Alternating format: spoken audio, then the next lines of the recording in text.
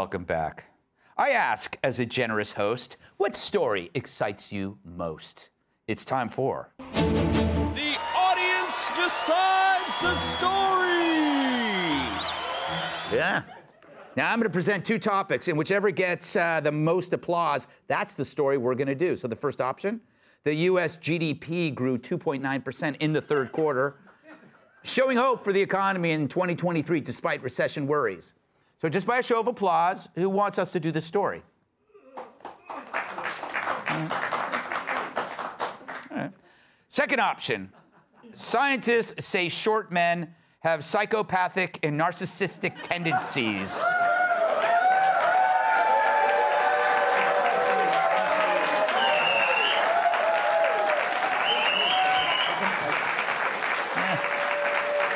You know what? All right.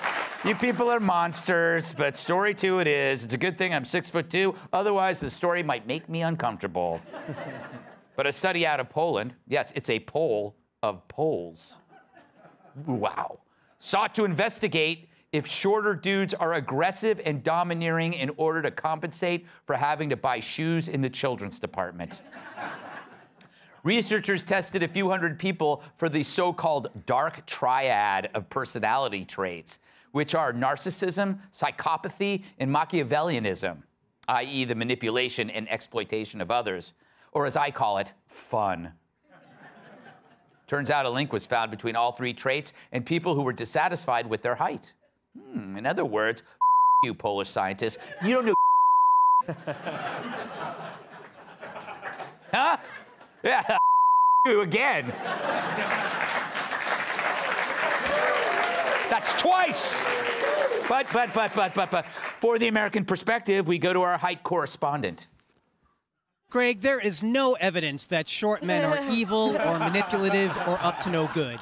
And if anyone would like more information, plus tips on crypto, real estate investing, and how to score with women, send $5 to Joe DeVito, care of Fox News, New York, New York.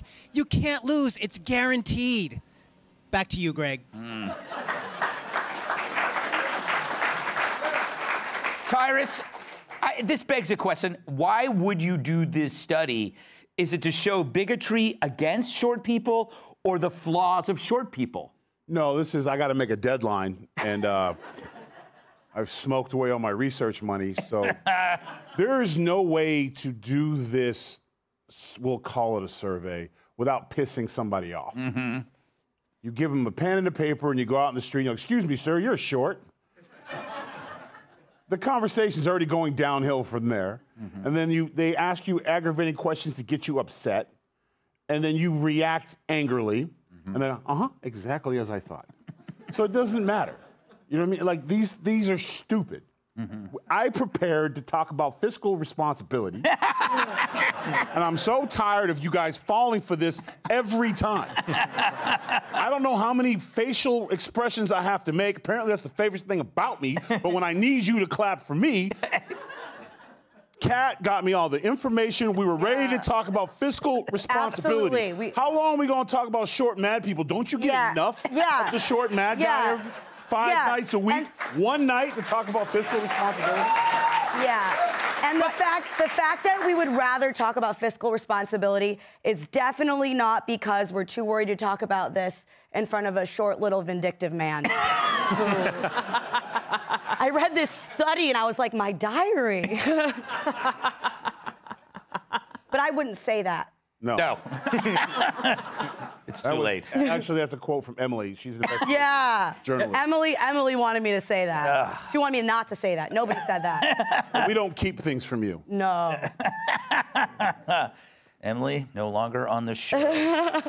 Dana, could you imagine if they did this story with overweight people who can actually control their variable, unlike us? I mean, we're born this way, to quote Madonna. Let's see.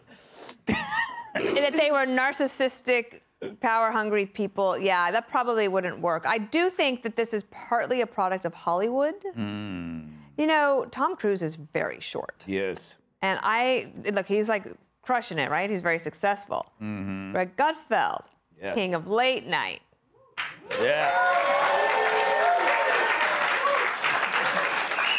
and not a Scientologist. Yes. All he cares about is that people clap for him just now. I, too, prepared for fiscal responsibility, so I'm struggling. But, you know, real quick, I'm sorry, Guy, 1 second. We'll get back to Christmas party.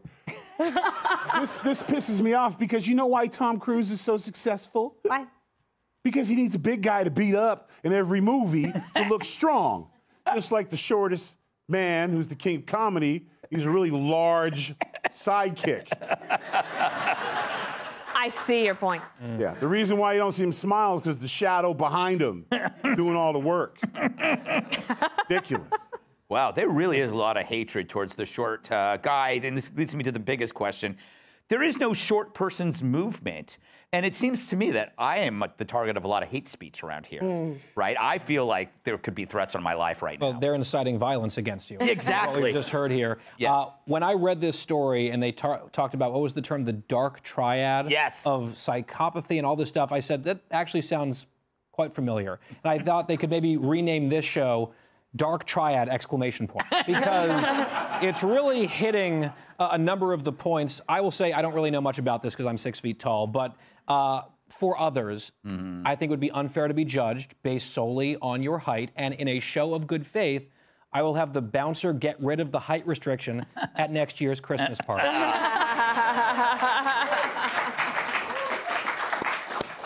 The Dark Triad, you know, that's where I get my Brazilian. Did you ask your parents first? Your fault. You walked into it. I'll try Ed anything. So the next time, kids, you hear fiscal responsibility, you clap. I gotta go. Hey, Sean Hannity here. Hey, click here to subscribe to Fox News YouTube page and catch our hottest interviews and most compelling analysis. You will not get it anywhere else.